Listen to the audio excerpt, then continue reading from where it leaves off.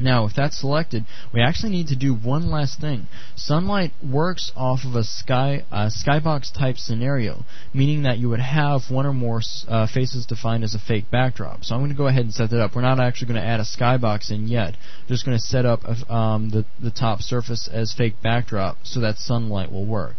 And to test this out, I might have to adjust the rotation a little bit, but we can do a build all real quick and switch over into shaded mode.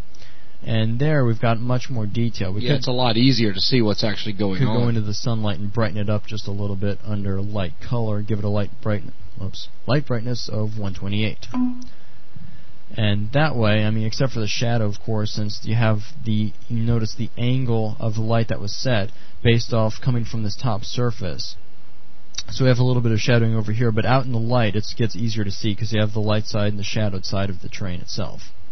So with that, we'll jump back into terrain editing mode and continue on. So we have painting, and of course painting respects the various options, inner radius, outer radius. So if you wanted to not have any area affected 100%, you could simply drop that all the way down to 1, and it's a smoother effect now where you have the effect immediately starts to fade out from the beginning.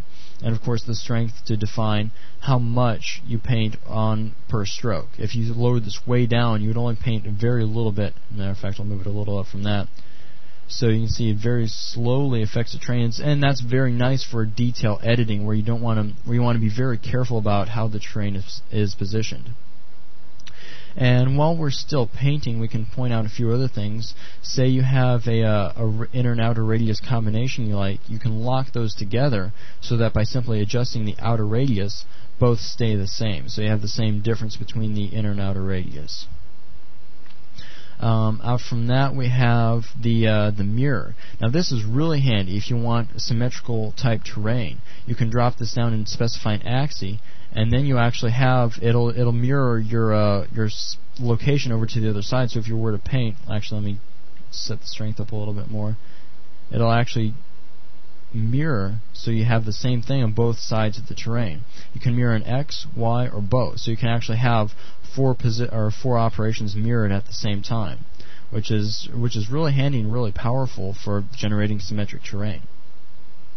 So with that, let me go ahead and turn mirroring back off, and that's basic painting. After that, we have smoothing. Now, what smoothing will do is to simply take all the values inside whatever radius you specified and average them out to basically smooth everything together. Done by holding Control, left dragging, and simply smooths out the terrain. And with this, we have a strength, so if we don't want to smooth very much, we can lower that down and the effect will occur more slowly. One thing to point out, though, is be careful when you're painting very near the edge. You notice how the brush starts to, once it hits the edge, you have a straight side of the brush.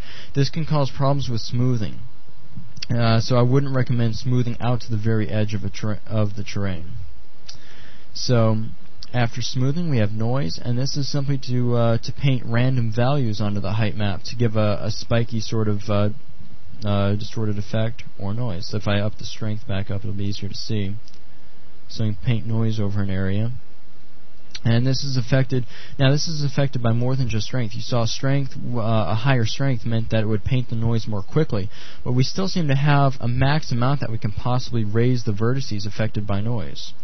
What we can do is we can take the adjust, and that specifies the maximum amount we can move these vertices based on the noise itself. So if we up that to say 128, and then went to paint the noise, we could affect the vertices a lot more. Let me adjust that back down to 32. And noise is, it ends up working a lot better if you combine it with smoothing. You notice you have very jagged surfaces, so unless you had a very low adjust and only wanted a little bit of noise, this ends up looking quite jaggy and would be very hard to navigate. So we can combine that with a little bit of smoothing. Let me turn the strength way down so we can slowly affect this area. And you can see that's where having a very low amount of smoothing can help. So we take these jagged points and move them in. So let me run over that one last time without so much strong smoothing so fast. So we have very jaggy points. Switch over to smooth and do a very low smooth value, maybe even lower than that. And we can smooth those down. So you can combine smoothing with noise to it would give more pattern. If you had a rocky area, you could start out by adding noise and then smoothing it a little. So that's noise. After noise, we have flatten. Now, flatten is really interesting. The way this works is whatever point you have, wherever your brush is, before you start to flatten, acts as the master value for the flatten, if you will. So if I was to start over this area, hold Control and left drag, everything will be brought to that exact level immediately. So it immediately grabs that one value I was pointing and adds that to wherever I move the brush. So if you were to drag this over your entire terrain would become a flat plane at that point you selected. Now, as you can see, I could go and grab a different height, hit Control and start flattening again, and I'll start flattening to that level. Under flattening, we have visibility. Now, visibility is what you would use if you needed to cut out part of a level so you could build into it, like if you wanted to cut out the side of a hill. Let me lower the radius down again, and simply Control and right to erase faces out, or Control and left to paint them back in as visible. And it's simply a visible or not visible, 1 or 0 basically. So you have to actually use this, you have to, after you've cut out, you'll notice that the faces are kind of jaggy, and you'll have to go and add, you have to cover that up with brushes or static meshes. Let me go ahead and fill that back in. And finally, we have edge turn. Edge turn is more just for a final tweaking, and in order to see the effect, I'm actually going to switch the viewport over to wireframe. You notice how all the wireframe is running in a certain direction. What edge turn will allow us to do, and let me actually turn the radius back down to 1. This works best with 1 because it's generally used only for very fine tweaking once you're pretty much done with the terrain. You notice we have all the edges basically running in the same direction. If you control and right or left over that area, you see you can paint over individual faces and flip the edge.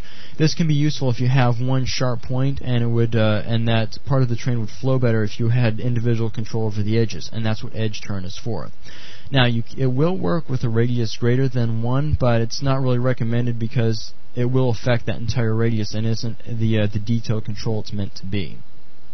So that's basically a run-through of all the tools you'll be using for basic terrain editing. Let me switch this back over into a shaded mode. The texture, pan, rotate, and scale are used with editing layers to modify the texture that belongs to that layer. Very cool. So that's going to pretty much wrap up this lesson here, where we're just taking a look at the basic tools. Yep, that will. Thanks a lot.